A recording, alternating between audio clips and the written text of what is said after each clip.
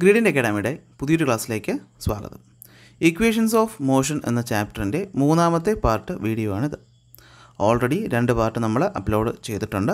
അപ്പോൾ ആ വീഡിയോയുടെ ലിങ്ക് ഡിസ്ക്രിപ്ഷനിൽ കൊടുത്തിട്ടുണ്ട്.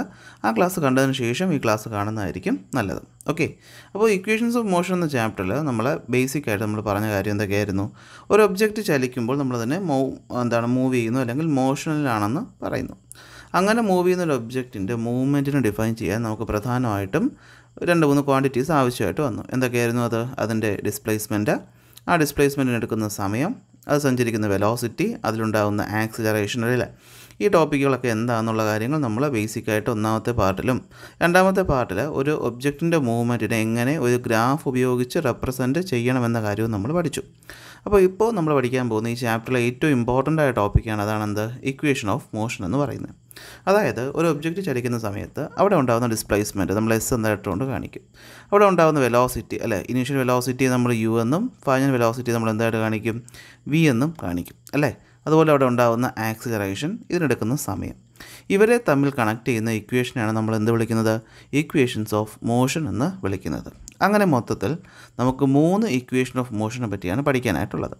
അപ്പോൾ ഈ പറയുന്ന ഇക്വേഷൻ എങ്ങനെ കണ്ടെത്താം എന്ന കാര്യം എക്സാമിന് അങ്ങനെ ചോദിക്കാറില്ല എങ്കിലും നമ്മൾ ജസ്റ്റ് ഒന്ന് അറിഞ്ഞിരിക്കണം. പക്ഷേ അതിനേക്കാൾ ഇമ്പോർട്ടൻ്റ് എന്ന് പറയുന്നത് എന്താണ്? ആ 3 ഇക്വേഷൻ നിങ്ങൾക്ക് ബൈ ഹാർട്ട് ആയിരിക്കണം. ആ ഇക്വേഷൻസ് കാണാതെ അറിയാമെങ്കിൽ മാത്രമേ നമുക്ക് എന്ത് ചെയ്യാൻ പറ്റുള്ളൂ? പ്രോബ്ലം ചെയ്യാനായിട്ട് പറ്റുള്ളൂ. ഓക്കെ, അപ്പോൾ ഇക്വേഷൻ എങ്ങനെയാണ് കിട്ടിയതെന്ന് നമുക്ക് ജസ്റ്റ് ഒന്ന് നോക്കാം. അപ്പോൾ ഇക്വേഷൻ കിട്ടുന്നത് എങ്ങനെയാണെന്ന് അറിയാൻ വേണ്ടി നമ്മൾ ആദ്യം എന്ത് ചെയ്യുകയാണ്? ഒരു ഒബ്ജക്റ്റിനെ കൺസിഡർ ചെയ്യുകയാണ്. ഓക്കെ, ഒരു ഒബ്ജക്റ്റിനെ കൺസിഡർ ചെയ്യുന്നു. ആ ഒബ്ജക്റ്റ് എന്ത് ചെയ്യുകയെന്ന് വെച്ച് കഴിഞ്ഞാൽ ഒരു ഗിവൺ ഹൈറ്റിൽ നിന്ന് താഴേക്ക് വീഴുകയാണ്. അപ്പോൾ ഒരു ഒബ്ജക്റ്റ് താഴേക്ക് വീഴുന്ന സമയത്ത് ഇവിടെ ഒരു ആക്സിലറേഷൻ ഉണ്ടാകുന്നു എന്ന കാര്യം ഞാൻ കഴിഞ്ഞ ക്ലാസ്സിൽ പറഞ്ഞതാണ്. അല്ലേ, ഈ ആക്സിലറേഷൻ കൊടുക്കുന്ന ആരാണ്? അത് നമ്മുടെ ഭൂമിയുടെ ഗ്രാവിറ്റിയാണ്. ഈ ആക്സിലറേഷൻ്റെ value 9.8 metre per second square ആണെന്നുള്ള കാര്യം നിങ്ങൾ 4ാമത്തെ ചാപ്റ്റർ ആയിട്ടുള്ള ഗ്രാവിറ്റേഷനിൽ പഠിക്കും. അപ്പോൾ വേറൊന്നും ഇവിടെ മനസ്സിലാക്കേണ്ട കാര്യം എന്താണെന്ന് വെച്ചാൽ ഒരു ഒബ്ജക്റ്റ് ഭൂമിയിൽ താഴേക്ക് വീഴുന്നു, മറ്റൊന്നുമില്ല, ജസ്റ്റ് അത് നമ്മൾ മുകളിൽ നിന്ന് ഡ്രോപ്പ് ചെയ്യുകയാണ് ചെയ്യുന്നത്. അപ്പോൾ താഴേക്ക് വീഴുന്ന സമയത്ത് ഓരോ സെക്കൻഡിലും 9.8 മീറ്റർ പെർ സെക്കൻഡ് എന്ന രീതിയിൽ അതിൻ്റെ വെലോസിറ്റി എന്ത് ചെയ്യുകയാണ്? ചേഞ്ച് ചെയ്യുകയാണ്. അല്ലേ, അപ്പോൾ അതിൻ്റെ അർത്ഥം അതിൻ്റെ വെലോസിറ്റി കൂടുന്നു. അതായത് ഒരു ഒബ്ജക്റ്റ് താഴേക്ക് വീഴുമ്പോൾ താഴോട്ട് വീഴുന്ന ഓരോ സെക്കൻഡിലും ആ ഒബ്ജക്റ്റിൻ്റെ വെലോസിറ്റി എന്ത് ചെയ്യുന്നു? കൂടുന്നു. അപ്പോൾ വെലോസിറ്റിക്ക് മാറ്റം വരിക. ആ വെലോസിറ്റിക്ക് വരുന്ന മാറ്റം ഒരു നിശ്ചിത അളവിലല്ലേ? അതെ, 9.8 എന്ന് പറയുന്ന ഒരു കോൺസ്റ്റൻ്റ് അളവിലാണ് കൂടുന്നത്. അപ്പോൾ നമുക്കിവിടെ എന്ത് പറയാം?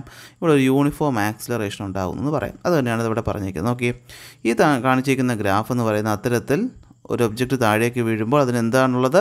യൂണിഫോം ആക്സിലറേഷനാണ് ഉള്ളത്. അല്ലേ, അങ്ങനെ യൂണിഫോം ആക്സിലറേഷനിൽ വീഴുന്ന ഒരു ഒബ്ജക്റ്റ്, അത് നമുക്ക് ഫ്രീലി ഫോളിങ് സ്റ്റോൺ എന്ന് പറയാം. അങ്ങനെ വീഴുമ്പോൾ നമ്മൾ അവിടെ കിട്ടുന്ന വെലോസിറ്റി എടുക്കുകയാണ്, അതിനാവശ്യമായിട്ടുള്ള സമയം എടുക്കുകയാണ്. അതിൻ്റെ ആ പറയുന്ന കിട്ടുന്ന വാല്യൂസ് വെച്ച് നമ്മളൊരു ഗ്രാഫ് വരച്ചാൽ ആ കിട്ടുന്ന ഗ്രാഫ് ഇതുപോലെ ആയിരിക്കും.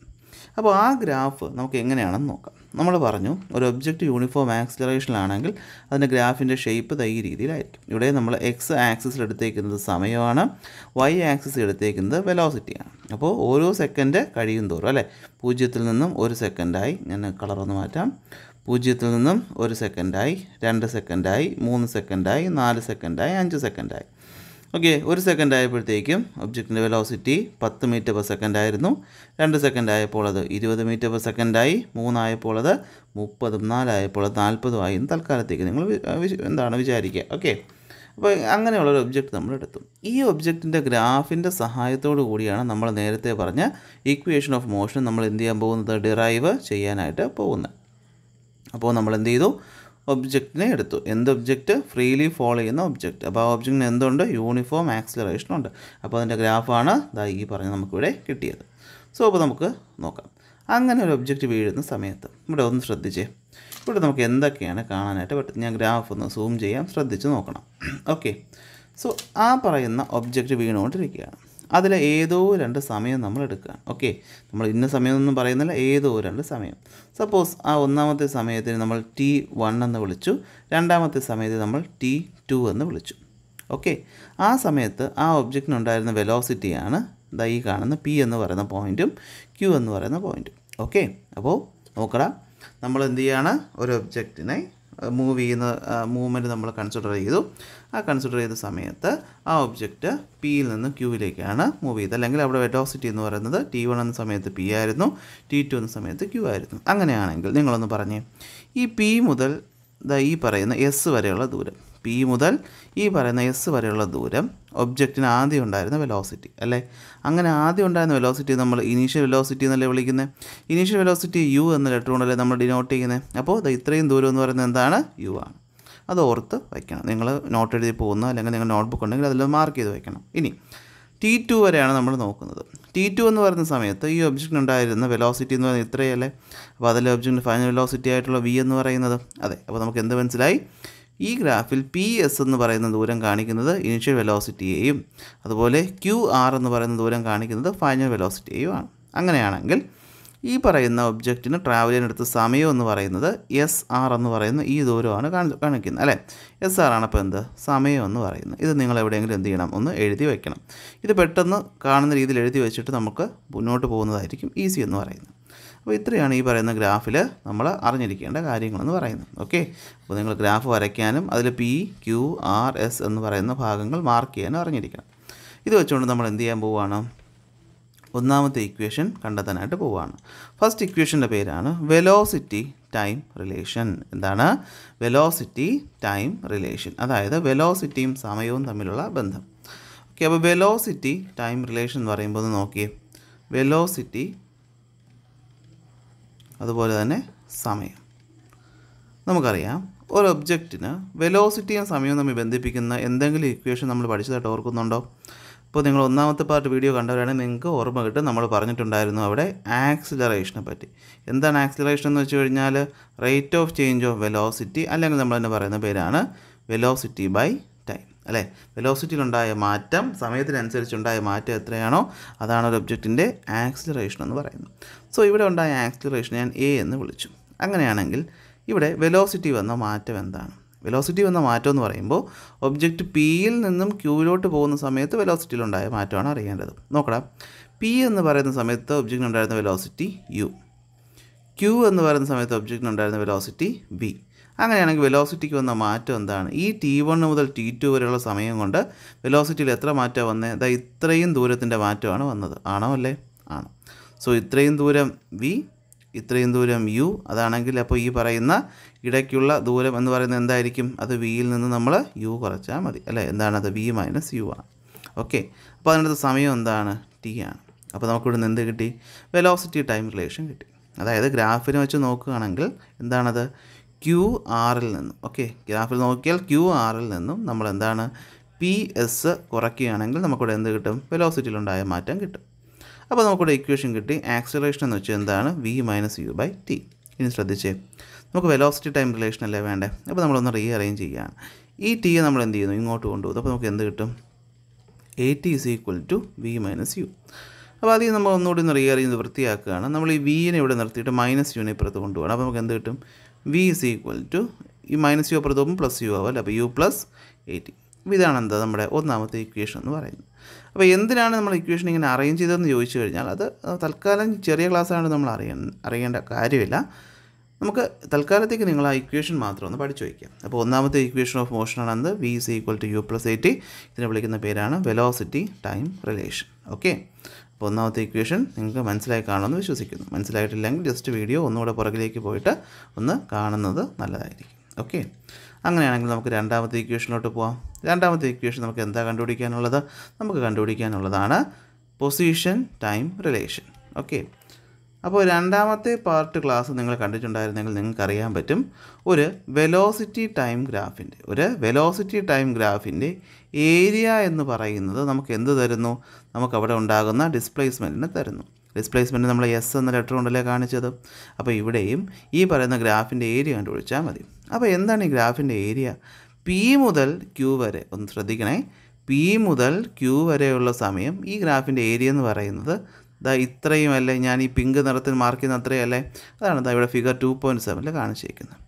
ഈ ഷേപ്പിനെ നമുക്ക് എന്തെന്ന് വിളിക്കാം? ഈ ഷേപ്പിനെ വിളിക്കുന്ന പേരാണ്, ഒന്നുകിൽ നമുക്ക് ക്വാഡ്രിലാറ്ററൽ എന്ന് വിളിക്കാം, അല്ലെങ്കിൽ നമുക്കൊരു ട്രപ്പീസിയം എന്നും വിളിക്കാം. ഓക്കെ, ക്വാഡ്രിലാറ്ററൽ എന്ന് വെച്ചാൽ 4 സൈഡുള്ള ക്ലോസ്ഡ് ഫിഗറിനെ വിളിക്കുന്ന പേര് ക്വാഡ്രിലാറ്ററൽ. അപ്പോൾ ഇവിടെ നോക്കിയാൽ ഈ ക്വാഡ്രിലാറ്ററിൻ്റെ ഈ പറയുന്ന പി എസ് എന്ന് പറയുന്ന സൈഡും അതുപോലെ തന്നെ എന്താണ് ആർ ക്യു എന്ന് പറയുന്ന സൈഡും പരസ്പരം പാരലാണ്. അതുപോലെ തന്നെ ഇങ്ങനെ രണ്ട് പാരൽ സൈഡുള്ള ക്വാഡ്രിലാറ്ററിനെ വിളിക്കുന്ന പേരാണ് ട്രപ്പീസിയം. ഇതാണ് ട്രപ്പീസിയം. അപ്പോൾ ഒരു ട്രപ്പീസിയത്തിൻ്റെ ഏരിയ കണ്ടുപിടിക്കാൻ ഒരു ഫോർമുല ഉണ്ട്. നിങ്ങളത് പഠിച്ചിട്ടില്ല, സോ ഇപ്പോൾ അത് ശ്രദ്ധിച്ച് കേൾക്കണം. എന്താണ് ഒരു ഏരിയയുടെ ട്രപ്പീസിയം എന്ന് വെച്ച് കഴിഞ്ഞാൽ half of distance between the parallel side. അപ്പോൾ ഇതുമാണല്ലോ പാരലൽ സൈഡ്. അപ്പോൾ ഇവർക്കിടയിലുള്ള ഡിസ്റ്റൻസ് എന്ന് പറയുന്നത് എസ് ആർ ആണ്. ഓക്കെ, അപ്പോൾ distance between the parallel side അത് നമ്മൾ ഹെച്ച് എന്ന് വിളിക്കും. അപ്പോൾ ഇവിടുത്തെ ഫിഗർ നോക്കിയിട്ട് ഹെച്ച്. അപ്പോൾ distance between the parallel side into some of the parallel side. അപ്പോൾ നോക്കി ഈ പി എസ് എന്ന് പറയുന്ന ഒന്നാമത്തെ പാരലൽ സൈഡ്, അതിൻ്റെ ഹൈറ്റ് എ, അങ്ങനെയാണെങ്കിൽ എ പ്ലസ് ക്യു ആർ എന്ന് പറയുന്ന രണ്ടാമത്തെ പാരലൽ സൈഡ്, അതിൻ്റെ ഹൈറ്റ് ബി ആണെന്ന് ഇരിക്കുമെങ്കിൽ ഈ പറയുന്ന ട്രപ്പീസിയത്തിൻ്റെ ഏരിയ കണ്ടുപിടിക്കാനുള്ള ഇക്വേഷൻ എന്താണ്? Half into height of the trapezium എന്ന് വേണമെങ്കിൽ പറയാം, അല്ലെങ്കിൽ distance between the parallel side എന്ന് പറയാം, into some of the length of the parallel side. Formula കുറച്ച് ബുദ്ധിമുട്ടാണ്, ഒന്ന് ശ്രദ്ധിച്ച് പഠിക്കുക. ഓക്കെ, ഇനി ഇവിടെയോട്ട് വരാം. ഈ ഗ്രാഫിനെ സംബന്ധിച്ചിടത്തോളം ഹാഫ് അങ്ങനെ തന്നെ കിടക്കട്ടെ. ഈ ഹൈറ്റ് എന്ന് പറയുന്നത് എന്താ? ഈ ഗ്രാഫ് ഒന്ന് നോക്കിയാൽ നിങ്ങൾ ഏത് ഗ്രാഫ്? ഫിഗർ 2.10 ഒന്ന് നോക്കിയാൽ നിങ്ങൾ തന്നെ എനിക്ക് പറഞ്ഞു തന്നെ. എന്താണ് ഈ പറയുന്ന ഈ എസ് ആർ എന്ന് പറയുന്ന ദൂരം അല്ലേ? എസ് ആർ അല്ലേ കാണിച്ചേക്കുന്നത്? എസ് ആർ എന്ന് പറയുന്ന ദൂരം എന്താണ്? ട്രപ്പീസിയത്തിൻ്റെ ഹൈറ്റും ഈ പറയുന്ന ഗ്രാഫിൽ അതെന്താണ്? അത് ടൈമുമാണ് അല്ലേ? അപ്പോൾ എച്ചിന് വരെ നമുക്ക് ടൈം എന്ന് എടുക്കാം. ഇൻറ്റു എ എന്ന് വെച്ചാൽ എന്താണ്? പി എസിൻ്റെ ദൂരം അല്ലെ, ഇത്രയും ദൂരം. അപ്പോൾ ഈ ഗ്രാഫിൽ ഇത്രയും ദൂരം എന്താണ്? അത് ഇനീഷ്യൽ വെലോസിറ്റിയാണ് അല്ലേ? അപ്പോൾ യു പ്ലസ് ഇനി എന്താണ് ഈ ക്യു ആർ എന്ന് പറയുന്ന ദൂരം? ഗ്രാഫിനെ സംബന്ധിച്ചിടത്തോളം ക്യു ആർ എന്ന് വെച്ചാൽ ഫൈനൽ വെലോസിറ്റി അല്ലേ? അപ്പോൾ യു പ്ലസ് വി എന്ന് കിട്ടും. ഇക്വേഷൻ നമ്മൾ എന്ത് ചെയ്യാൻ പോവുകയാണ്? ഒന്ന് റീ അറേഞ്ച് ചെയ്യാനായിട്ട് പോവുകയാണ്. സോ നമുക്ക് എന്ത് കിട്ടും? ഹാഫ് ഇൻറ്റു ടി ഇൻറ്റു, ശ്രദ്ധിക്കണേ, യു പ്ലസ് നമ്മൾ ഒന്നാമത്തെ ഇക്വേഷൻ പ്രകാരം വി എന്ന് വെച്ചാൽ എന്തായിരുന്നു? അത് യു പ്ലസ് 80 ആയിരുന്നു അല്ലേ? എന്തായിരുന്നു അത്? യു പ്ലസ് 80 ആയിരുന്നു. അപ്പോൾ നമ്മൾ ഇവിടെയും ഈ വിക്ക് വരെ എന്ത് കൊടുക്കുകയാണ്? യു പ്ലസ് 80 എന്ന് കൊടുക്കുകയാണ്. എന്തിനാണ് കൊടുക്കുന്നത്? ഇക്വേഷൻ കിട്ടാൻ വേണ്ടിയാണ് കൊടുക്കുന്നത്. ഓക്കെ, നിങ്ങളിനിയിപ്പോൾ വലിയ ക്ലാസ്സുകളിൽ പോകുന്ന സമയത്ത്, പ്രത്യേകിച്ച് +1 +2 പോകുമ്പോൾ സയൻസ് എടുക്കുകയാണെങ്കിൽ ഫിസിക്സിൽ ഇത്തരത്തിലുള്ള ഒരുപാട് കാര്യങ്ങൾ വരും. നമ്മളതിന് ഡെറിവേഷൻ എന്നാണ് വിളിക്കുന്നത്. ഓക്കെ, അപ്പോൾ നമുക്ക് എന്ത് കിട്ടും? T into U plus U എന്താണ്? അത് 2u അല്ലേ, പ്ലസ് 80 എന്ന് കിട്ടും. ഇനി നമ്മൾ ഈ ഹാഫ് ഇൻറ്റു ടീനെ ഈ ബ്രാക്കറ്റിനകത്തേക്ക് കൊണ്ടുപോകണം. അപ്പോൾ നമുക്ക് എന്ത് കിട്ടും? ഹാഫ് ഇൻറ്റു 2ut എന്ന് കിട്ടും, plus half into T into 80 എന്നും കിട്ടും. ഓക്കെ, വേറൊന്നും ചെയ്തില്ല. ഈ ഹാഫ് ടീനെ ഞാൻ അകത്തോട്ട് മൾട്ടിപ്ലൈ ചെയ്തു. അപ്പോൾ ആദ്യം ഇവനുമായിട്ടും രണ്ടാമത് പ്ലസിന് അപ്പുറത്ത് എടുക്കുന്ന ആളുമായിട്ടും സെപ്പറേറ്റ് ആയിട്ടാണ് മൾട്ടിപ്ലൈ ചെയ്യേണ്ടത് അല്ലേ? അത് മാത്സിൻ്റെ റൂളാണ്. ഇപ്പോൾ എന്നിട്ട് നോക്കുമ്പോൾ ഈ 2ഉം 2ഉം വെട്ടുമ്പോൾ നമുക്ക് എന്ത് കിട്ടും? യു ടി എന്ന് കിട്ടി, പ്ലസ് ഹാഫ് അതുപോലെ തന്നെ ഉണ്ട്, ടിയും ടിയും കൂടി ചേർന്ന് എന്താവും? ടി സ്ക്വയർ ആവും, പിന്നെ ഒരു എ ഉണ്ട്. അപ്പോൾ നമുക്ക് എന്ത് കിട്ടും? ഓക്കെ, ഡിസ്പ്ലേസ്മെൻ്റ് ആണല്ലോ അല്ലേ? Area of A velocity time ഗ്രാഫിൽ ഗീവ് ദ ഡിസ്പ്ലേസ്മെൻറ്റ്. അപ്പോൾ നമുക്ക് എസ് എന്ന് എഴുതാം. അപ്പോൾ നമുക്ക് എന്ത് കിട്ടും? S is equal to you T plus half A T square എന്ന് കിട്ടും. ഇതാണ് എന്ത്? നമ്മുടെ രണ്ടാമത്തെ ഇക്വേഷൻ ഓഫ് മോഷൻ. അപ്പോൾ എന്താണ് രണ്ടാമത്തെ equation of motion? S is equal to you T plus half A T square. Okay, അപ്പോൾ നമുക്ക് അങ്ങനെ എന്ത് കിട്ടി? രണ്ട് ഇക്വേഷൻ ഓഫ് മോഷൻ കിട്ടി. അപ്പോൾ രണ്ടെണ്ണം കിട്ടിയാൽ നമുക്കടുത്ത് എന്ത് ചെയ്യാം? മൂന്നാമത്തെ കണ്ടുപിടിക്കുക എന്ന് പറഞ്ഞാൽ വളരെ സിമ്പിളാണ്. ഇതേ സംഭവം തന്നെയാണ് നമ്മൾ ചെയ്യുന്നത്. എന്താണെന്ന് നമുക്കൊന്ന് നോക്കാം. ഓക്കെ, അപ്പോൾ തൽക്കാലം നമ്മൾ എന്ത് ചെയ്യാണ്? ഈ സ്ലൈഡിൽ ഞാൻ ഇങ്ങോട്ടൊന്ന് കൊണ്ടുവരിക. ഓക്കെ, ഒരു സെക്കൻഡ് ഒന്ന് വെയിറ്റ് ചെയ്യുക. ഓക്കെ, ഇതാ നോക്കുക, ഇവിടെ ശ്രദ്ധിക്കുക. ഓക്കെ, ഇതോ അപ്പോൾ എന്ത് ചെയ്യാൻ പോവുകയാണ്? നമ്മൾ രണ്ടാമത്തെ ഇക്വേഷൻ കണ്ടുപിടിക്കാൻ പോവുകയാണ്. രണ്ടാമത്തെ ഇക്വേഷന് മാറ്റമൊന്നുമില്ല.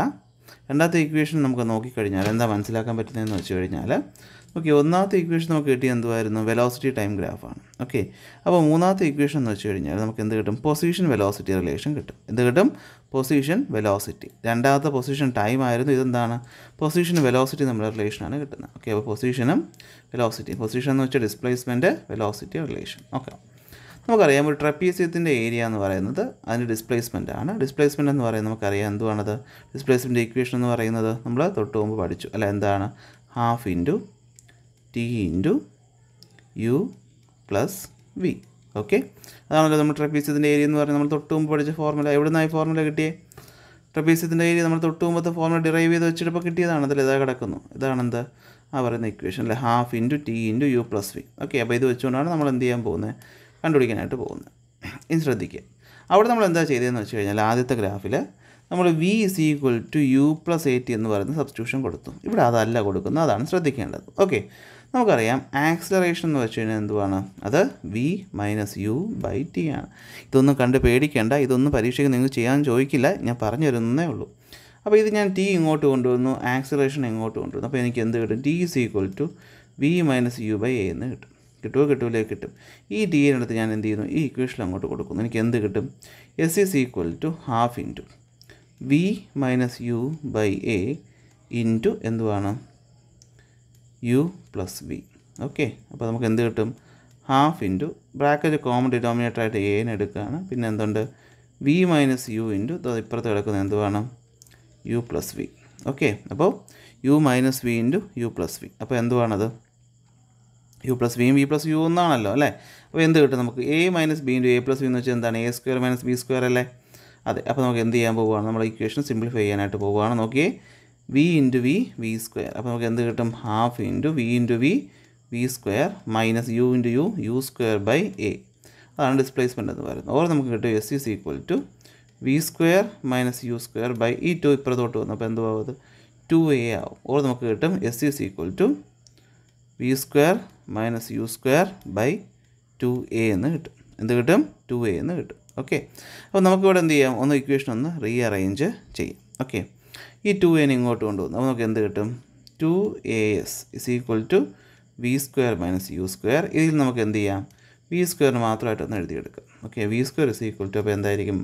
മൈനസ് എ സ്ക്വയർ അപ്പുറത്ത് പോലെ. അപ്പോൾ V square is equal to you square minus 2as എന്ന്, സോറി യു സ്ക്വയർ പ്ലസ് എന്താണ്? 2as എന്ന് കിട്ടും. ഇതാണ് എന്താ? മൂന്നാമത്തെ ഇക്വേഷൻ ഓഫ് മോഷൻ. അപ്പോൾ മൂന്നും ഡെറൈവ് ചെയ്യുന്ന രീതികളൊന്നും അറിഞ്ഞിരിക്കാം, അറിഞ്ഞില്ലെങ്കിലും കുഴപ്പമില്ല, ഇക്വേഷൻ എങ്കിലും അറിഞ്ഞിരിക്കുക. ഒന്നാമത്തെ equation എന്തുവാണത്? V is equal to you plus 80. രണ്ടാമത്തെ ഇക്വേഷൻ ഡിസ്പ്ലേസ്മെൻറ്റ് ടൈമിൽ അല്ലേ? S is equal to you T plus half A T square. മൂന്നാമത്തെ ഇക്വേഷൻ എന്താണ്? V square is equal to you square plus 2as. മൂന്ന് equation അറിഞ്ഞിരിക്കുക. അപ്പോൾ ഇന്നത്തെ ക്ലാസ്സിൽ നമ്മൾ ഇക്വേഷനെ പറ്റി മാത്രമേ പറയുന്നുള്ളൂ. അടുത്ത ക്ലാസ്സിൽ ഈ ഇക്വേഷൻ വെച്ച് എങ്ങനെ പ്രോബ്ലം ചെയ്യാമെന്ന് നമുക്ക് പഠിക്കാം. അപ്പോൾ നോട്ട് ആവശ്യമുള്ളത് ഞങ്ങൾ ടെലഗ്രാം ഗ്രൂപ്പിൽ ജോയിൻ ചെയ്യുക. നമുക്ക് അടുത്ത ക്ലാസ്സിൽ കാണാം. അതുവരെ ബൈ ബൈ.